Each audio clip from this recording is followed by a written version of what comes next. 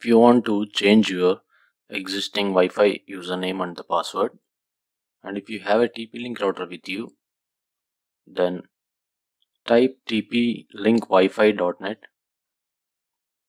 in your browser and a page like this opens. Put username as admin and password as admin and please log in. After logging in, you can see these details: LAN, under the names LAN, wireless, wireless security, etc. Now you can see that if you click the wireless in the left menu, there is a wireless network name there as 366. I'm changing it to PGMSE-IARM and I just pressed the save button and it got saved. After getting saved, your PC will lose the connection of the Wi-Fi because you have changed the name of the network. Go back to the Wi-Fi and please connect the new username Wi-Fi. After that, it will again get connected. Now the username of your Wi-Fi is changed.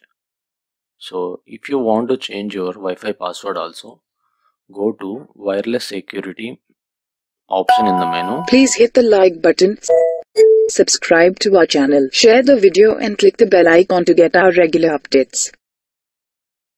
And open it. There you can find your password as I have shown on the screen. Mine is Brahmaputra 366. Please delete the old password and what shall I put here?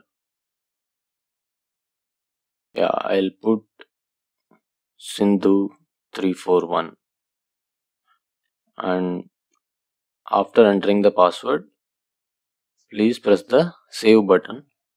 So after saving, again the Wi-Fi will get disconnected from your device as you have changed the password.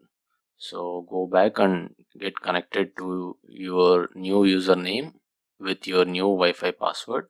It may take 1 or 2 minutes to get connected. So it is taking some more time. Enter the network security key. I have entered the new one. Yes, and checking network requirements. It is taking some more time.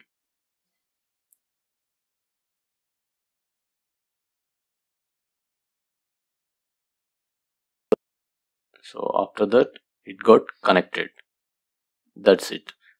Your username and the password has been changed to a new one.